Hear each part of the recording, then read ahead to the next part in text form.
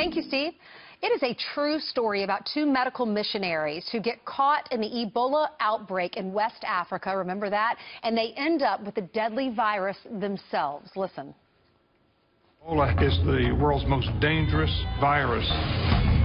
The disease is out of control in West Africa. My phone rang, and Ken Isaacs said one of our doctors, Kent Brantly, has Ebola.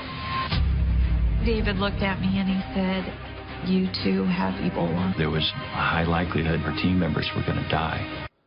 Wow. The Reverend Franklin Graham of Samaritan's Purse is the executive producer, doing movies now, of Facing Darkness. And he joins us now to tell us more about this film and the message of faith. Good morning to you, Reverend. Good morning, Thanks Nancy. for joining us. Thank you, Nancy. I remember this. We all remember this. The Ebola, it was so scary. We were worried about people coming back to America that might have contracted it. And then we learned that a man who has given up so much of his free time to go and volunteer for your organization and help other people in Liberia, that he gets the disease, and so does this missionary, the female nurse. They both get it, and Anza, there's nothing I can do to save their life. And this is a story of God interfering and God moving people like a chess pawns to save their life.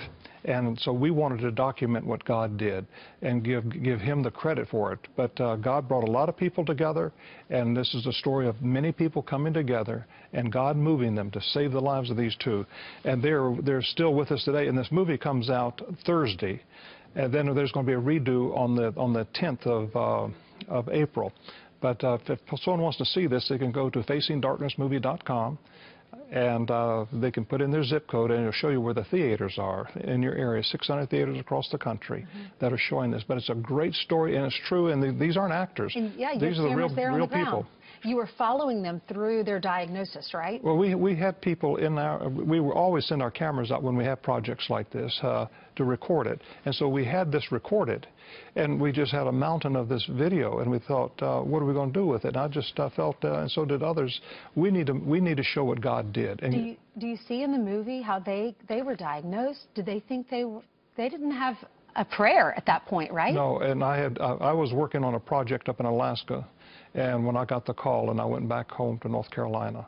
And, you know, when you get Ebola, you have about 10 days if you're healthy. If you're not healthy, you may have about 4 days to live. They were healthy, of course, but the clock was ticking. Airlines wouldn't bring you back. We even had an insurance policy where a plane would go anywhere in the world to pick you up if you were sick.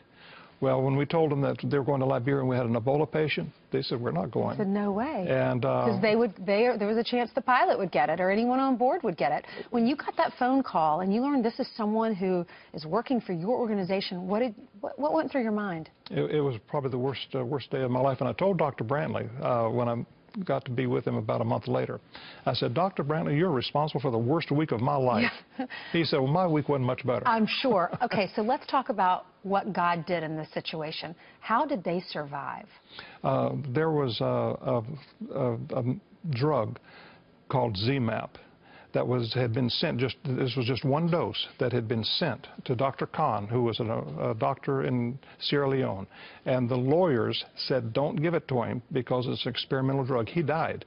And they brought that experimental drug over to Liberia for Dr. Brantly, and they said, this might help.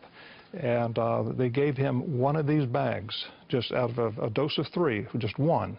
And he went into convulsions, and within 30 minutes after putting that in his arm, and he was dying, he was not going to live through the night, and they put that in his arm, he went into convulsions, and 30 minutes later he got up out of bed and went to the bathroom. Hadn't been out of bed in 3 days. God showed up. Wow. And now he is living in Fort Worth, Texas. He was young when he was like 34 years old when he got Ebola. Now he has his family. He's living in Fort Worth, Texas. He's living in Fort Worth. This is his story. This is the story of the nurse who also survived. Nancy Wright-Bowl. Wonderful lady. I can't wait to see it. Okay, for more information, you can go to facingdarknessmovie.com. Yeah. Thank you so much. Thank you, Ansel. God bless you. God bless you. Thank you.